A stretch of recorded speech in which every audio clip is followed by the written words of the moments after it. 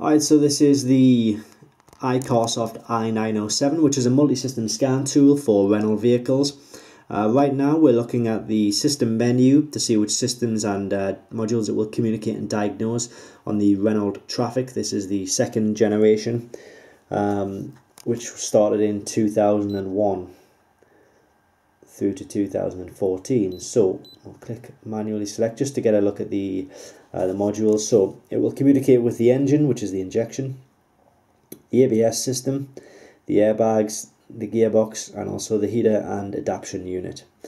So if you are looking to sort of diagnose any systems on your Renault Traffic, just click the link directly below this video. You will find lots more pictures, lots more videos as well of the tool in action, sort of resetting engine lights, resetting ABS lights, things like that.